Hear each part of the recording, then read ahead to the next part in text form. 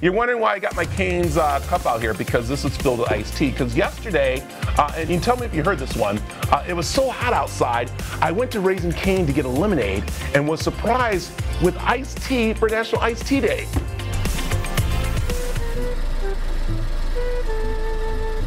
Come on, stop playing. Get some iced tea. All right, here I am at Raising Cane's, and it's National Iced Tea Day, and look who I got here. I got the man right here, Iced Tea, you know. I'm over here, dude. Oh my God, I got the real Iced Tea. What up? Oh yeah. This is so cool. All right, this is a very important day, not just to Raising Cane's, but to all those tea lovers. Why is this so important to you?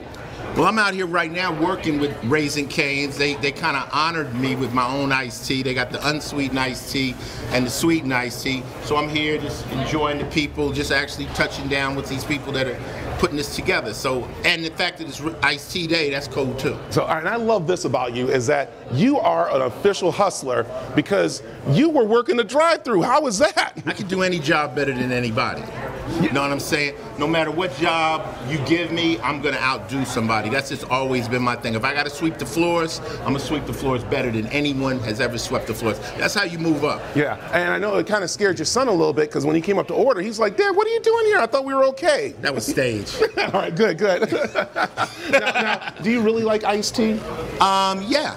I like sweet iced tea. I didn't understand. I just realized that certain people drank unsweetened iced tea. Right. I didn't understand. Black people don't drink unsweetened iced tea. Thank you. So Thank you, especially with our chicken. I don't. Come on, stop it. You know. So I mean, hey, if that's what you're doing for health reasons, that's cool. But you shouldn't have it sweet. It's supposed to be sweet. And how great is this working? That's like unsweetened lemonade.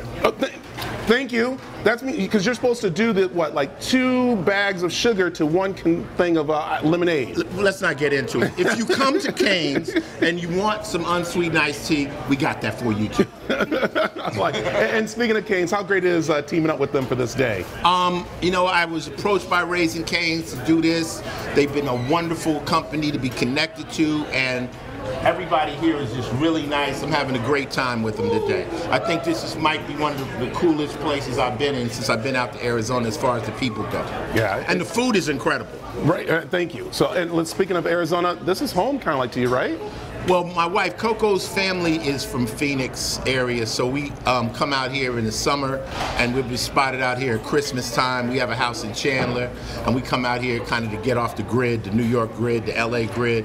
So yeah, you can see me out here. I've been spotted many times out here. And drinking iced tea, because it's 115 degrees out here. Oh, yeah, today especially, I would ask for more ice than iced tea today. So, hey, thank you very much, Isaiah. Yes, thank you. All right, there you go. We've got to move you.